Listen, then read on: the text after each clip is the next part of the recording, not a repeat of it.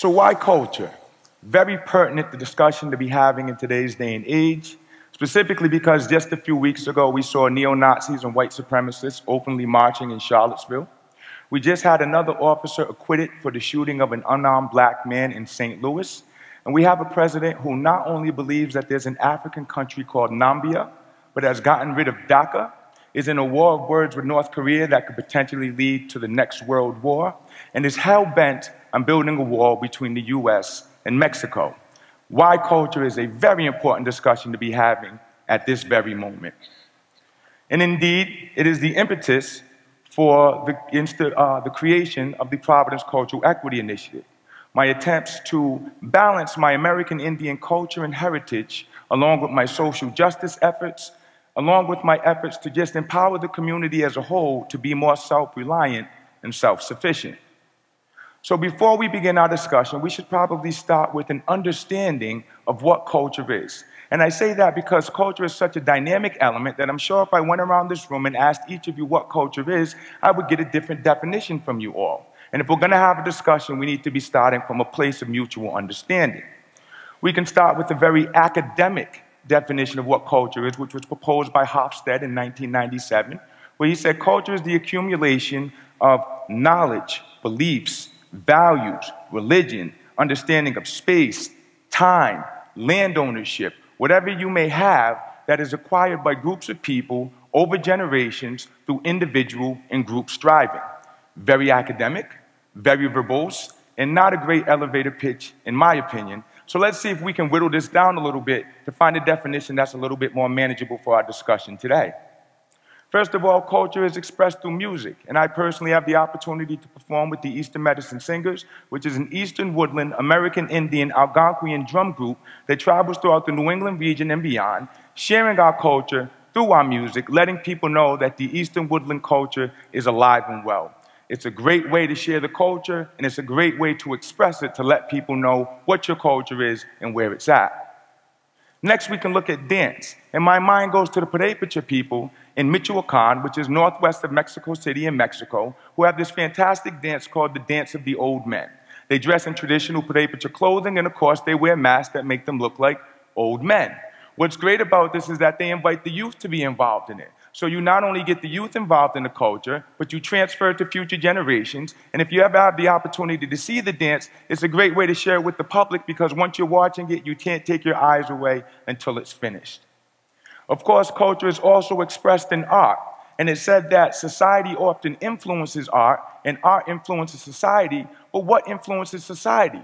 Culture, of course. The way that we are, the way that we become, our state of being. So art is definitely a great way of expressing culture. We can also look at history. And my mind goes to the Arawak people of the Caribbean who, from a colonial historical perspective, are said to be wiped out. But if you ever have the opportunity to travel to the Caribbean, then you'll see the influences of the Arawak people everywhere. And you'll learn that from a colonial historical perspective, the Arawak culture is alive and well and still influencing to this day. So definitely history can be expressed by culture. Next, we can look at heritage, and I'll take you back to Mexico and Michoacán, to the island of Janitzio and Lake Pátzcuaro, where they have a fantastic statue at the top of the island honoring Morelos, who was the liberator of Mexico from Spain. And the story goes that when he was on the run from the Spanish government, he went to the island, and as is the way of indigenous people, they hid and protected him. So, to honor this role that they played in the liberation of Mexico, they have erected a statue there on the top of the island, and this is a tremendous example of how culture can be expressed through heritage. We can stay on the island and talk about how food expresses culture. And on Janitzio, they have this very unique delicacy called chorros, which are the small fish that they catch in the lake around, that they roll in flour, and they fry whole. And then they eat them like they're French fries. Very unique, very specific, and another great example of how culture can be expressed through food. And then lastly, we can talk about traditions. And if you're talking about here in the Northeast, then you're definitely talking about the powwow, which is actually a derivative of the Narragansett word for our medicine man, which is a powwow. He used to go and bless the circle before all of the dancers would come out to dance, and this became known as the powwow, But what's great about traditions is you can create new ones. And we do this, in particular, by our fire torch honoring ceremony, which we collaborate with Water Fire Providence on from time to not only honor indigenous leaders from the local community, but leaders from the community as a whole. So ultimately, when we're talking about culture, we're talking about the way things are done by specific groups of people and the reasons why they do them. Much better elevator pitch if I do say so myself. So we understand what culture is. Let's look at why culture is important. And for this, we can look at the World Commission on Culture and Development, our Creative Diversity Report, their summary version of July 1996, where they came to 3 conclusions. First, that culture influences all of our way of thinking, behaving, and imagining. That for societies and groups, culture is energy, empowerment, inspiration, knowledge, and acknowledgement of diversity, and also the fact that political and economic rights cannot be realized outside of social and cultural. So ultimately, why is culture important? Because it impacts every aspect of our livelihood. So we understand what culture is, we understand why it's important. Let's look at some of the benefits of culture. And because we live in a dollars and cents world, let's look at the fact that culture is a tremendous economic driver. Now, how do we know this? Because there's this thing called cultural tourism. And what is cultural tourism? Well, it's 78% of all visitors to the US on an annual basis, about 118 million visitors per year.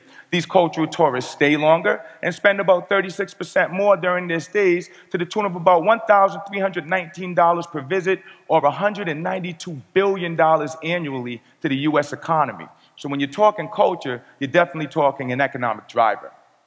We can next look at the fact that culture supports and enhances all other sectors. Why? Well, because cultural tourists are looking for a very specific and unique experience when they travel, but of course, to have this experience, they have to travel. So they're supporting the travel industry. When they get to their destination, they need a place to stay. So they're supporting the hospitality industry. And of course, we gotta eat, right? So they're also supporting the food and beverage industry. And we know this because UNESCO has designated several hundred designations around the world as World Heritage of Humanity sites that get millions of cultural tourists to visit them on an annual basis, once again, contributing to all of these other sectors in our economy.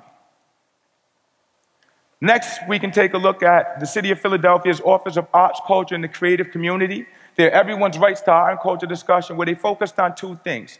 First, what is the negative impact on communities when they do not have access to arts and culture resources? And secondly, what steps can be taken to promote more cultural equity in their community? And they came to 2 conclusions. First, that communities with lower socioeconomic statuses that have access to higher levels of cultural resources have greater social well-being outcomes. And secondly, that is in the interest of the public sector as a whole to have greater access for everyone to cultural resources. So ultimately, the benefit is that exposure to cultural diversity assists in the overall social well-being of a community and its members.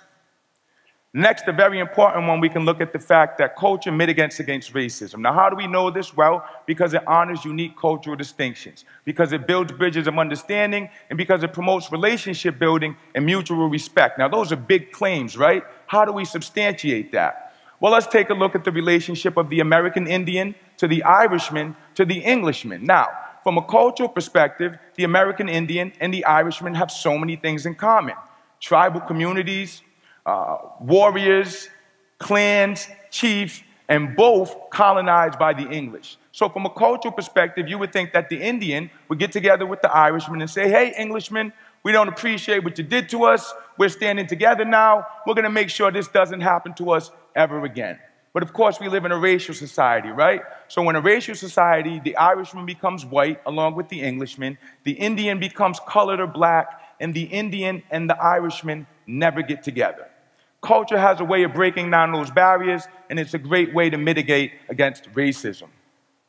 Next, we can look at the fact that culture creates a very unique narrative. My mind goes back to Mexico once again, to Santa Clara, which is in Michoacan, which is the copper capital of Mexico. And not only can you go there and get some of the most exquisite, high quality, and unique copper craftsmanship you've ever seen in your life, but you can also visit the National Museum of Copper to learn about the rich heritage of copper in Mexico, and also see some of the fantastic traditional forms of making copper. Once again, very specific and unique to Santa Clara, and a great example of how culture creates a very unique narrative for the place where it's based.